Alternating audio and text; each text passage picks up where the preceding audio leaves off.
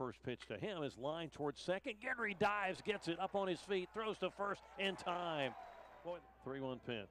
Low and inside, and actually I got a piece of Keating. I may have got him on the foot.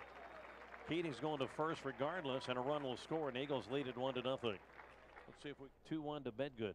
Swung on, lifts it to right field. That one's going to be tough. Can Irby get there on the move? Diving, and he made the catch. Mason Irby timed it perfectly for on the gear.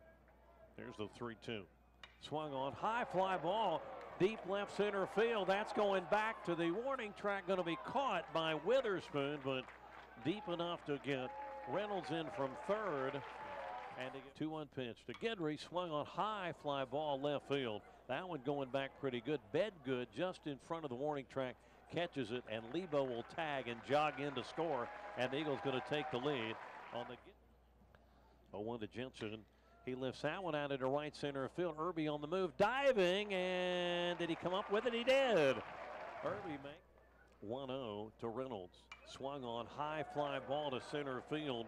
Witherspoon chasing it back to the wall. It's out of here. Home run for Reynolds.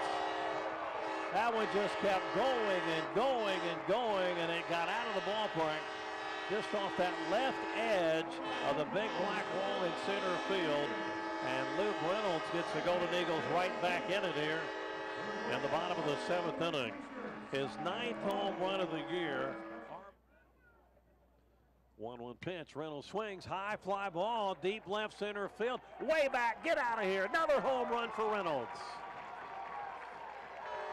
Luke Reynolds gets one out over the plate and hits it right through that gap between the scoreboard and the end of the big black wall.